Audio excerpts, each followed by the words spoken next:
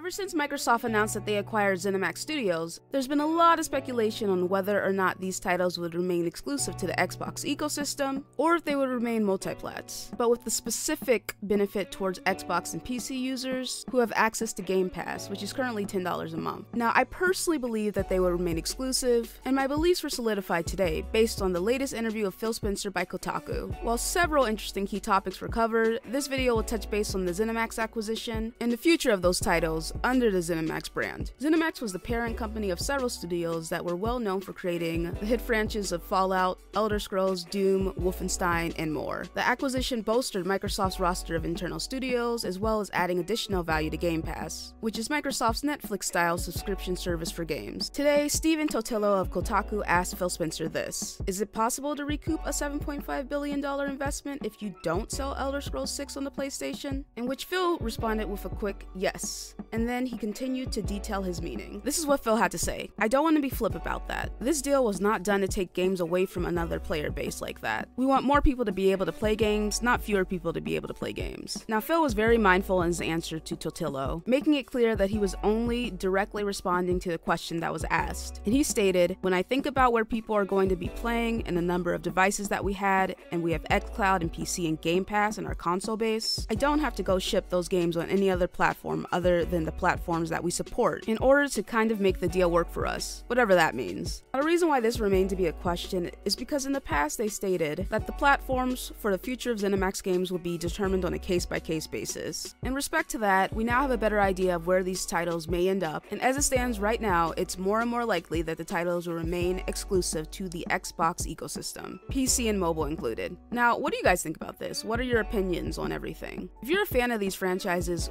will you end up purchasing an Xbox Series X or S in order to play them if it turns out they are only available on that platform? Or do you have a PC to play them on? Or are you going to wait and see what happens? Regardless, I linked the article in the description box below, and please be sure to let me know in the comment section because I'm very interested in your responses. Alright, that's it for me. I'll catch you guys later. Peace!